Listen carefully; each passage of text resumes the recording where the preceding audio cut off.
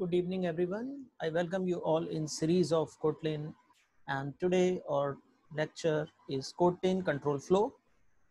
So let's move to the next slide. In the previous chapter, we have learned about the different types of data and available in Kotlin system. In this chapter, we will discuss some of those control flow and its statements. So first one is if else. As usual, we have done it's right from the beginning of the programming that if is an expression, and Kotlin is functional language as hence like every functional language in Kotlin, if is an expression, it is not a keyword. The expression if will return a value whenever it's necessary, like other programming language. If else block is used as an initial conditional checking operators, and we have some examples of that. This one is function main. You have this arguments array as a string. We have this definition of different that variables a and b, 5 and 2 that we assign of integer type. Then here is this max. We check this if condition that a is greater than b. So max is a, otherwise if this condition falls, then we do with this else max is equals to b. So print maximum of a or v is as plus max, so it's a concatenation. Then as expressions, and well max if a is greater than b, a else b. So here 5 is greater than 2, so outcome will be 5. So maximum that outcome value is 5 because a is greater than b, so 5 is assigned to max, and that will be print along with this concatenation operator.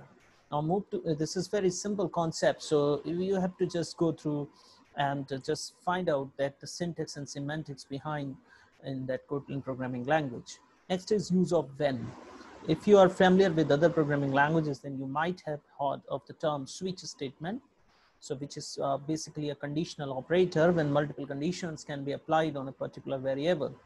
When operator matches the variable value against the branch conditions and it's satisfying the branch condition, then it will execute the statement. Same happen with switch case, that different inputs that is given, and if it matches with that case, that given inputs, then definitely that will execute at the part. So if it is satisfying the branch condition, then it will execute the statement inside that scope. In the following example, we will learn more about when in Kotlin. So function main, here is that we have arguments array string. We have value x integer 5 and x. So x equals to 1, x equals to 2. So both of these conditions are false, else part will run and it print x is neither 1 nor 2.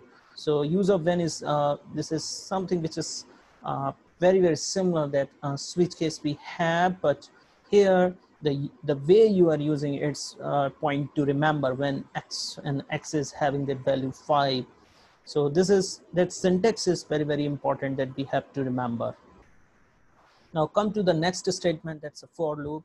It's a very useful loop, and it's such an invention that provides flexibility to iterate through any kind of data structure. Like some other languages, Kotlin also provides many kinds of looping, while and do while as well. So among them, for is the most successful one. The implementation and the use of for loop is conceptually similar to the Java for loop. The following example shows how we can use the same in real life example. So it's very similar story, that function main arguments array string. We have list of items 1 2 3 4, I in items, so I is working as iterator, a variable, and print ln value of array plus I, so it starts printing 1 2 3 and 4. That will be the outcome of this. So this is the way you have to use this. As we know, under the for we have this initialization, condition, and iteration. So for I in items, and this list of items is here we have. So outcome will be values of array 1, values of array 2, values of array 3, values of array 4. This is the way it just works. So now next one is the while loop and the do while loop. So we all know that while is a pre-testing and do while is a post-testing. So while and do while work exactly in a similar way like they do in other programming languages. The only difference between these two loops, in case of do while loop, the condition will be tested at the end of the loop. As I said you that it's a post-testing concepts, and in the while loop it is pre. So here we have a function main and variable x integer equals to 0, and finally println example of while loop, while x is less than equals to 10, println x plus plus. So here it prints that value from 0 to 10. So outcome will be 0, 1, 2, 3, 4, 5, 6, 7, 8, 9, 10. So that will be the outcome, and once its value becomes 11, it will be false, and this loop will be terminated. So this is the way that while and do while. Basically, these type of sessions are important for that objective type of questions, or even for some of the notations that we have to remember in MCQs as well as in for the interview type of questions, because there is logic is very similar, but the thing that the syntax is a little bit different, so you have to remember that.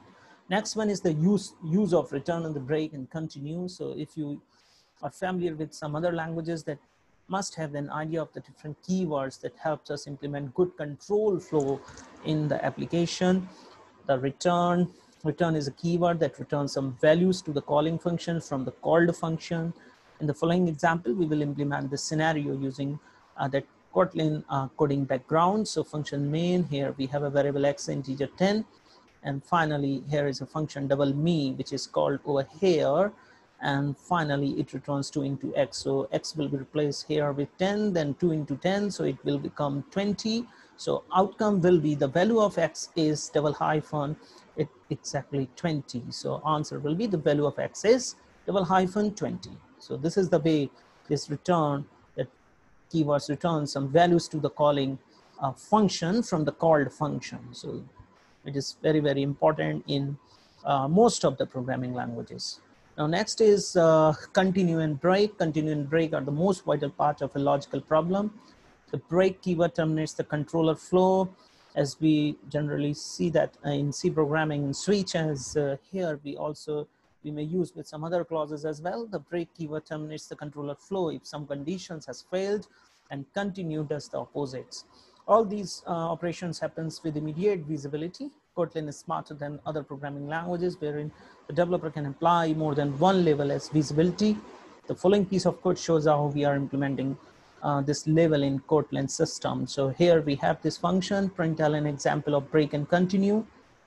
My label for x in 1 and so on 10, applying the custom label. So if x equals to 5, so definitely it breaks that controller flow, but because this condition is not true, so it starts from 1, 2, 3, 4. So it prints I am inside else block with value 1, I'm inside else block with value 2, I'm inside else block with value 3 and 4. Once this value, x value becomes 5, it will go here if clause is going to be true, and I'm inside if block with value 5. Hence, it will close the operation. So it will just terminate that and break that controller flow, and finally just exit. So this is the way this walks, continue, and break. So this is very important for our perspective of the concept that we have seen today. It's a basic, and from next video onwards, we will start with working with IntelliJ, and some point of time we will work on Eclipse as well, along with the IntelliJ IDE, which is very helpful for Kotlin programming. Thank you very much. If you like these videos, please subscribe my channel and press the bell icon so you may get the notification of the latest uploaded video. Thank you very much. Have a nice day.